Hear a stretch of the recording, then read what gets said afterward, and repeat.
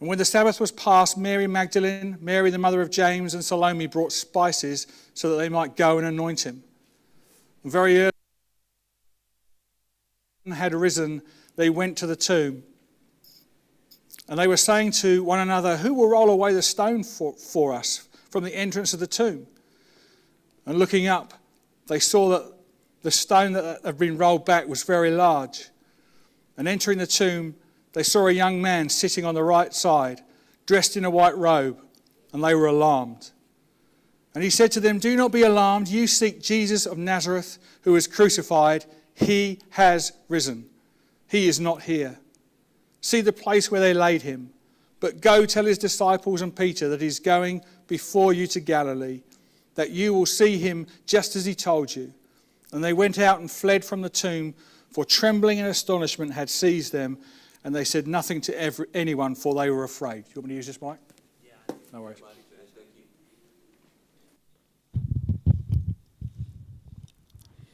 Okay. This could be funny. With 2 broken fingers, it could be funny. So, I think it's worthwhile just remembering the context that Mark writes his gospel. Scholars say that he's effectively writing the recollections of Peter in his old age.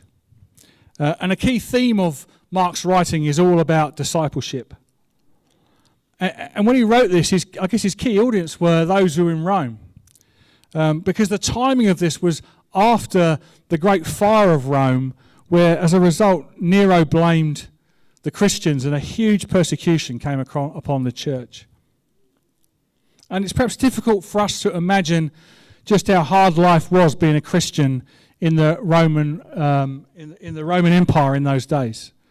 It could be difficult for us to perhaps imagine what that was like, the challenges that brought to life. But just a book I've been reading, there were just a couple of instances. The Romans were very good at persecution. They really did do a good job at it. I just want to read a couple of stories just to give you an idea of the life that people were living when Mark writes this book. And he wanted to encourage them, but this is what he wanted to encourage them about. There was the story of an unnamed woman who had been converted out of a pagan background. She wanted her husband to embrace the new faith with her, and so gently tried to persuade him to become a Christian. But he persisted in unbelief and immoral behaviour, so she filed for a divorce. Enraged, her husband brought charges against her in a Roman court, claiming she had left him without his consent. He also mentioned that she was a Christian, which was probably the more serious charge. He then singled out her pastor too, holding Ptolemus responsible for her conversion. So Ptolemus was also arrested. And after being tortured for some time, Ptolemus was brought before a Roman judge, Urbicus, who asked him just one question: "Are you a Christian?" And when he confessed that he was, Urbicus ordered his execution. Then another man, Lucius, also present in the courtroom, stood up and protested the judge's arbitrary and unfair judgment. "What is the charge? He has not been convicted of adultery or fornication or murder or any crime whatsoever, yet you have punished this man because he confesses the name of Christian." Urbicus replied, "I think you too are one of them." Lucius responded, "Indeed I am." And so he ordered Lucius's execution too.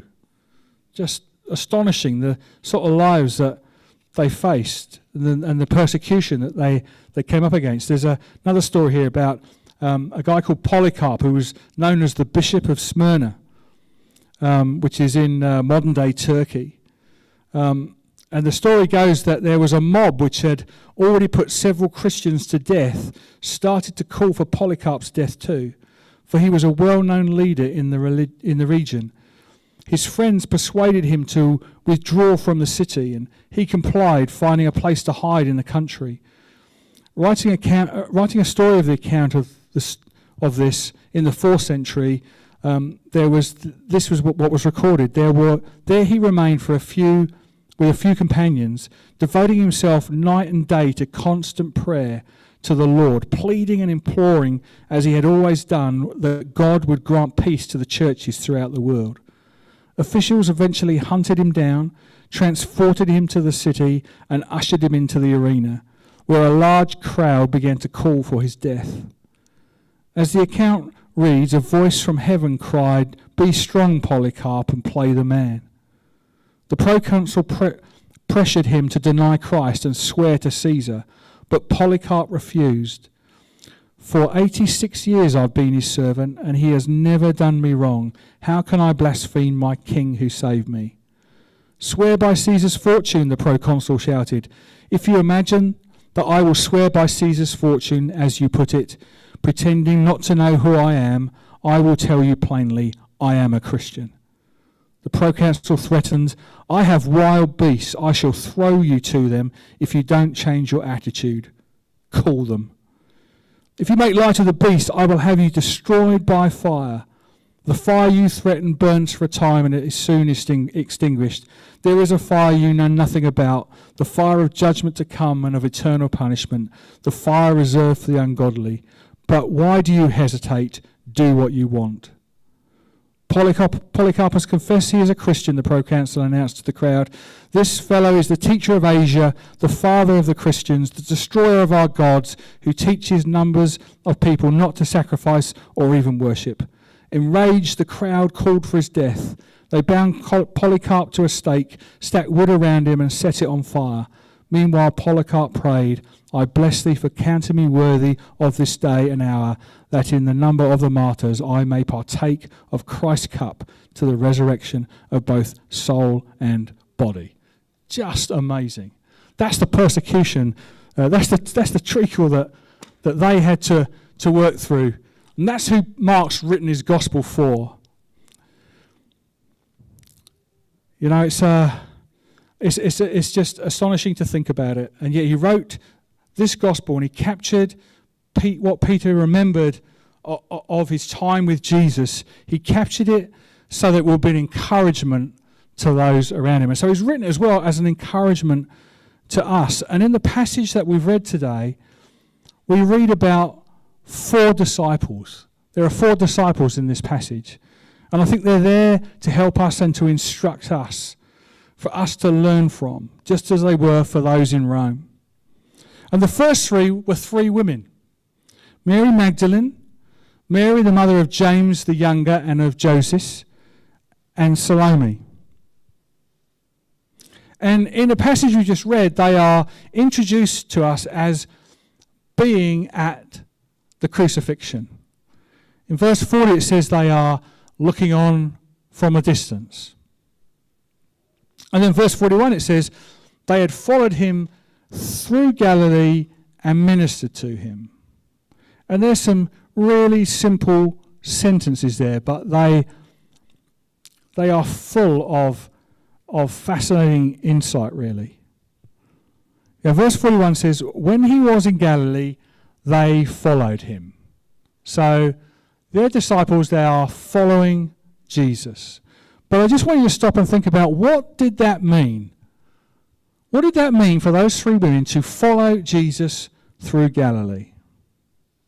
You know, when they went through Galilee, it wasn't like, a visitor ministry team that might come to New Zealand today, fly in on a jet, rock up to the church that's hosting them, get billeted out with people in the church, and have all their meals sorted out and maybe be taken out for a nice meal along the way and a nice venue like this in which to speak on. There was none of that for these 3 followers of Jesus, these 3 disciples of Jesus. No.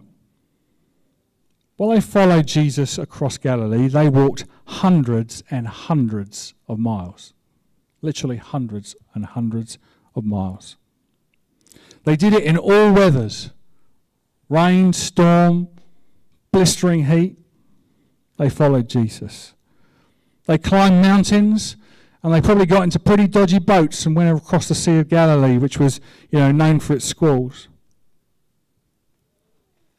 Sometimes they had no roof over their head. Sometimes they found themselves in hostile towns and villages where literally they were chased out. And they did this for 3 years. They had been on the road for 3 years following Jesus with only what they could carry.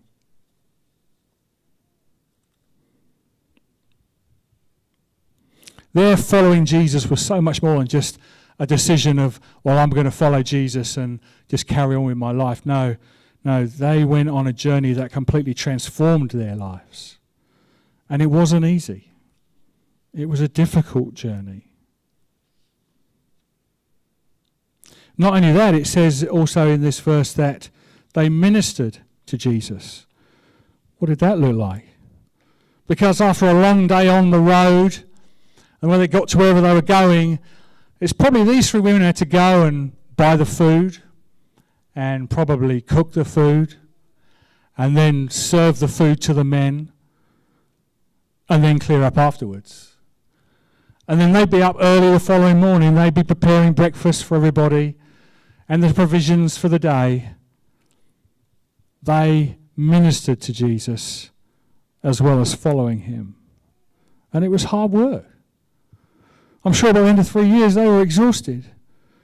And here we are, then we find them at the cross, standing, watching on, in what would have been a really hostile environment.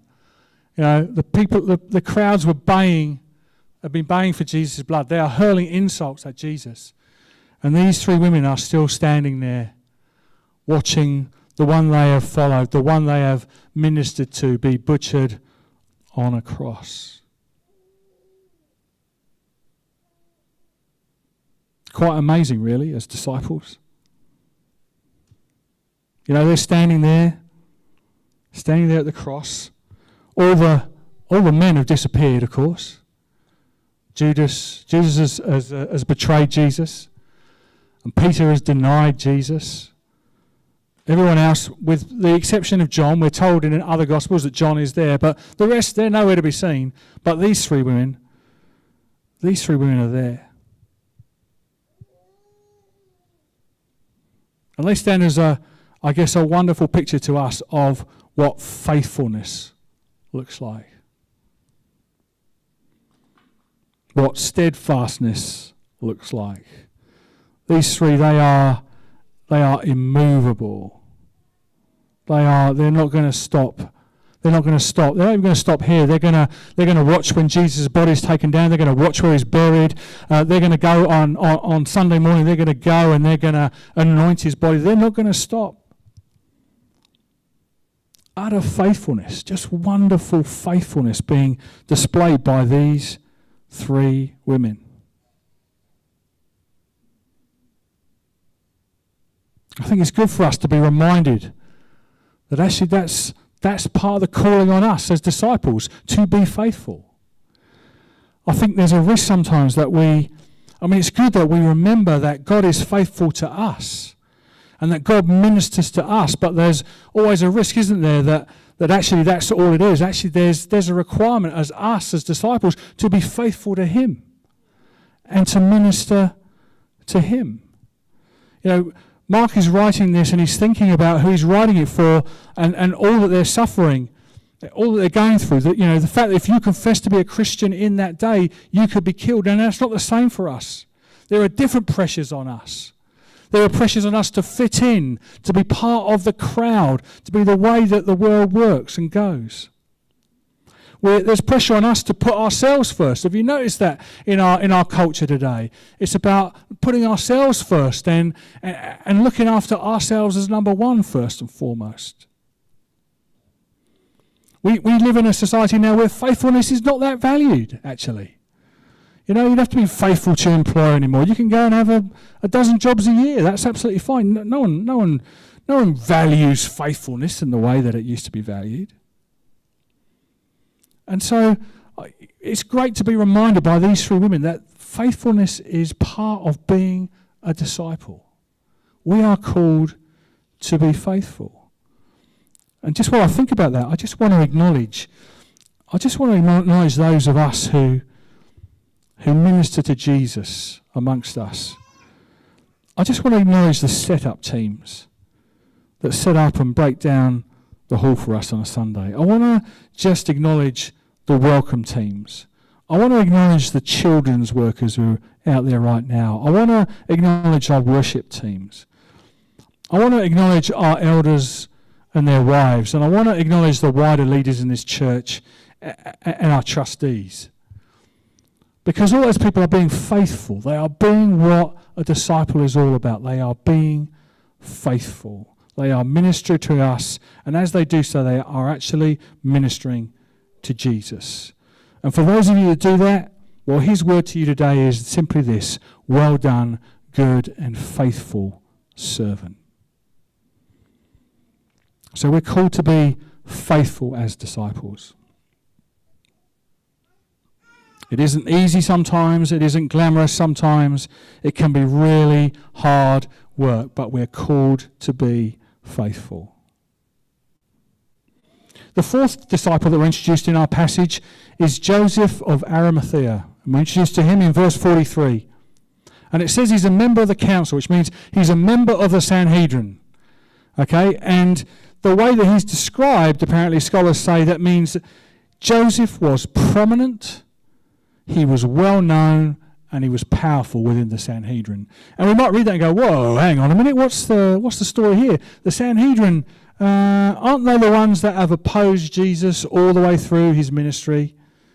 Weren't they the ones that put the trumped up charges to Pilate to have Jesus crucified? Weren't they the ones that stirred up the crowd to get the crowd to shout, crucify Jesus, and to release to them a terrorist?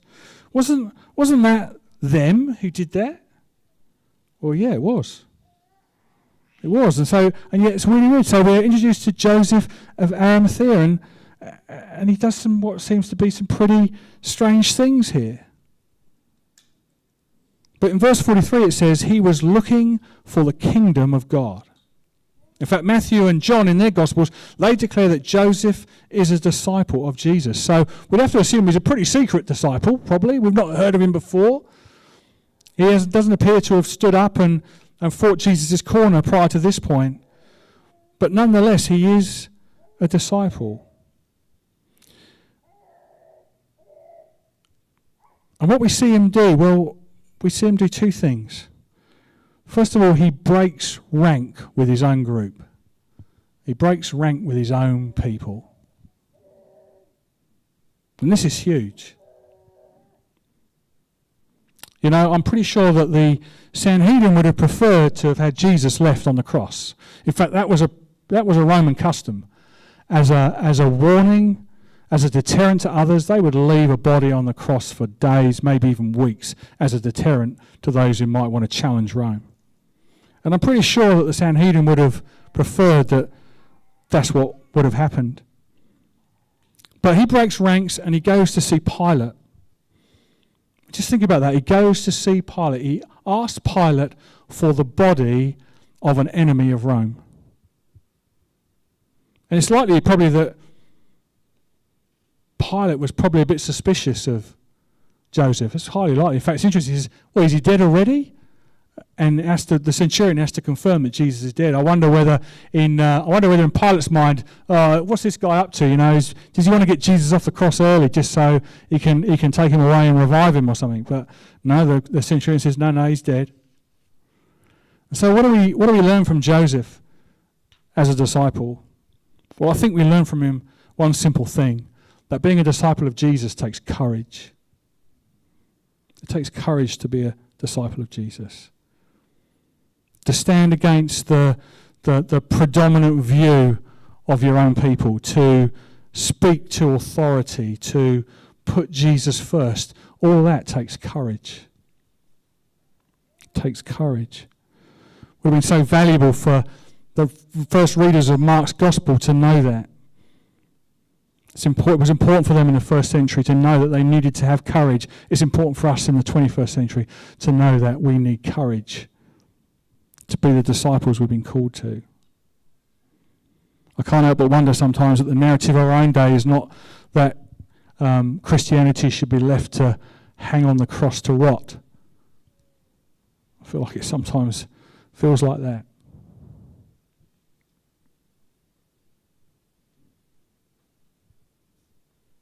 In the face of the the view of our day, of the voices of our day, of the stance of our day, will we have the courage to put Christ first? That's a question I think we need to ask ourselves.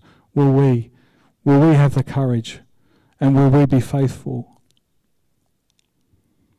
So we're presented with four disciples. They demonstrate for us faithfulness and courage.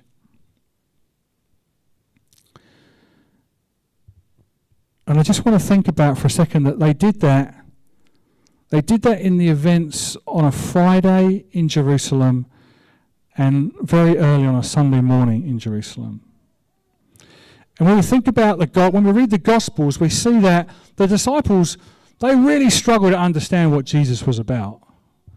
They really did struggle to understand while he was alive what his real mission really was. There was still this sense of he was there to overthrow the Romans. That was really the thought that was still stuck in their head, because that was the popular view of what the Messiah would do in their day. And so these disciples have been faithful, and they have been and they have had courage, and they've done it with that sort of mindset. But what they're about to discover, particularly the three women were the first to discover, was that Jesus didn't come to defeat the Romans. Jesus came to defeat death. That's what he came to defeat. And in chapter 16, verse 6, 3 words, probably some of the most important words in the whole Bible, where the person sitting inside the tomb says, "He is risen." He is risen. So vital. On the cross, Jesus defeated our sin. But as he rose from the dead, he defeated death. It's crucial for the gospel. It's crucial to us as disciples. And it's crucial for us. If we're going to be faithful and if we're going to have courage, the fact that he is risen is crucial to us. And I guess if you want to think about just how crucial it is, there's probably no better place to look than in the book of 1 Corinthians, when Paul is writing to the church. 1 Corinthians chapter 15.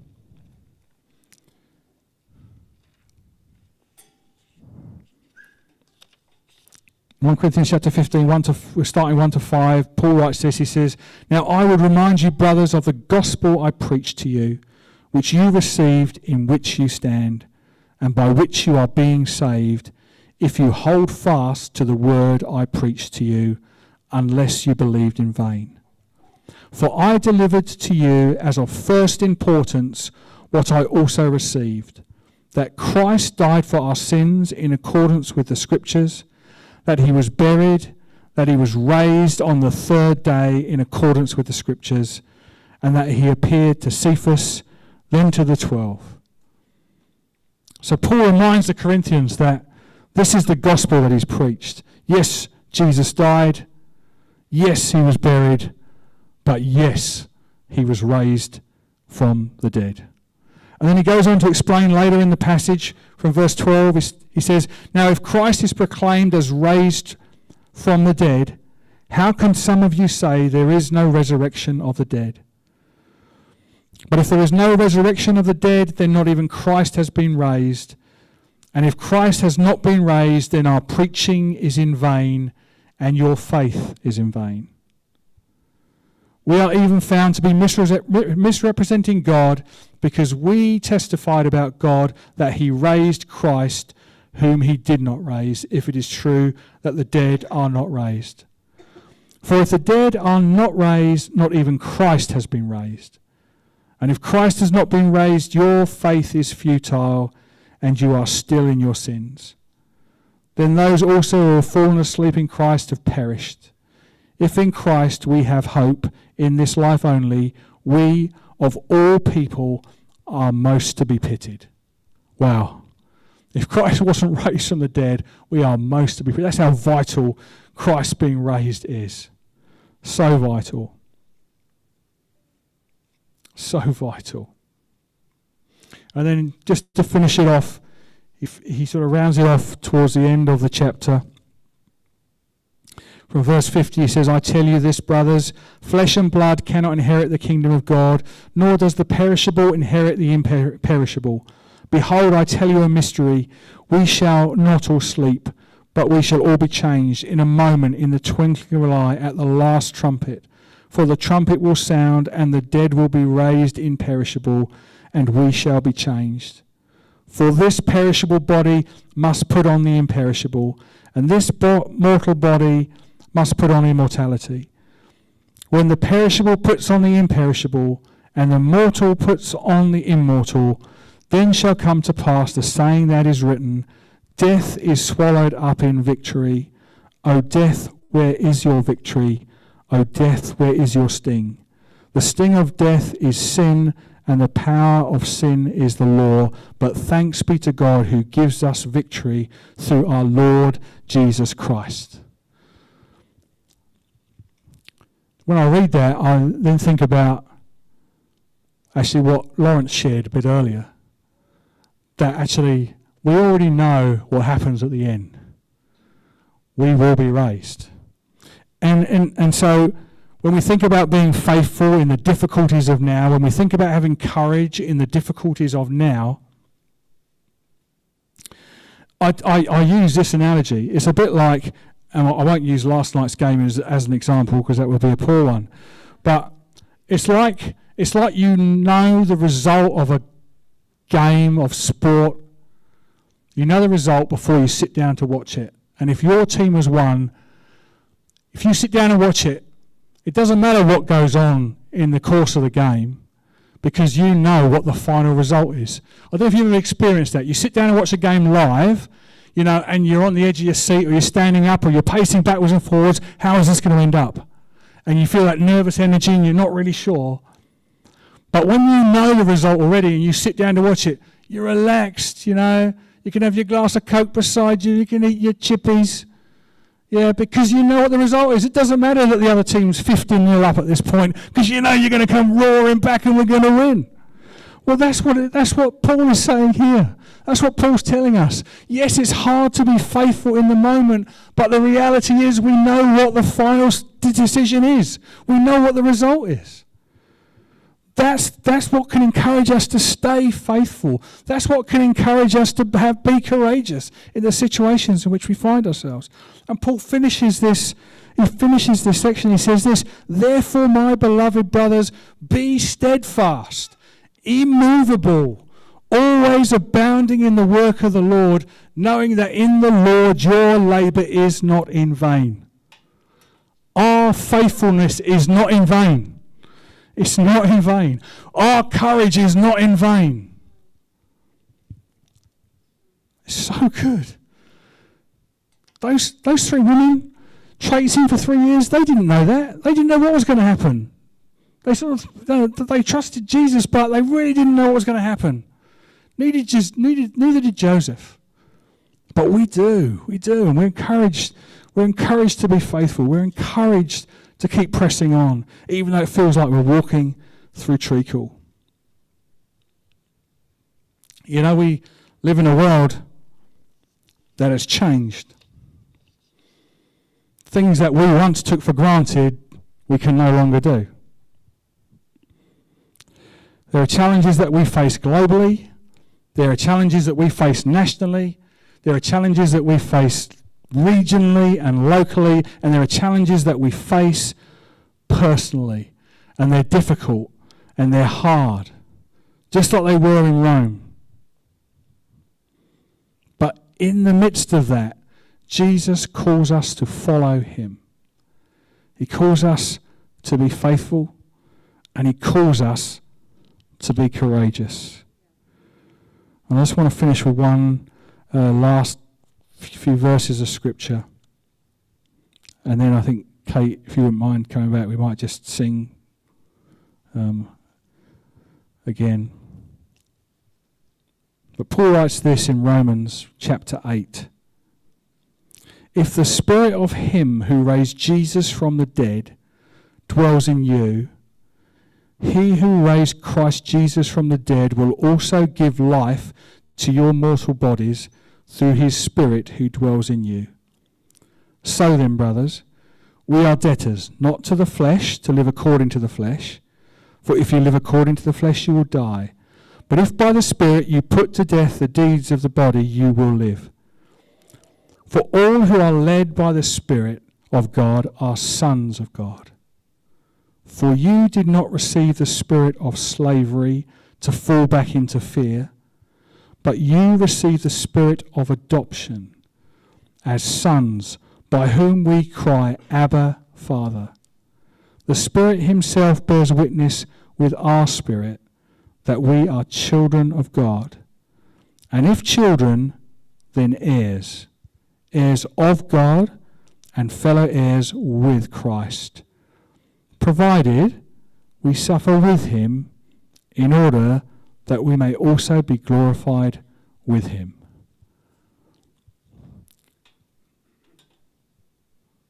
When we were driving to church this morning, and Claire and I, as we do as our custom, we were just praying for the service, and just felt myself praying, this morning we've spent time in God's presence. It is a picture, a reflection of what it will be like one day in glory, when we will be before him, with his physical presence there with us, worshipping and glorifying him. And that's the result. That's the end of the game. That's when it all gets wrapped up, put away and put in the box. That's the end of it. Because he rose. Because he rose, we have a future and we have a hope. And it's a glorious one. And his call to us as his disciples then is to be faithful and to be courageous. I'm just going to pray, and then perhaps, Kate, we can just worship again. Father, I just want to thank you so much, Lord, that we have such a great crowd of witnesses down the ages that call us on in you. Father, I thank you that for each one of us, Lord, that you've broken into our lives, Lord. Lord, that you have dealt with our sin and that you have defeated death. I thank you for that this morning. And Father, as you call us to be your disciples, as you call us to be your apprentices, Father, I just pray, will you remind us, Lord, of what you did on the cross? And will you remind us what you did when you rose from the dead again? And Father, will you help us in our generation and in our day, Lord, with all that surrounds us and all that we're facing right now. Father, will you remind us that you call us to faithfulness and you call us to courage. And Father, I thank you that you've put the same Spirit in us that raised Christ from the dead, Lord, to live in faithfulness and to live with courage.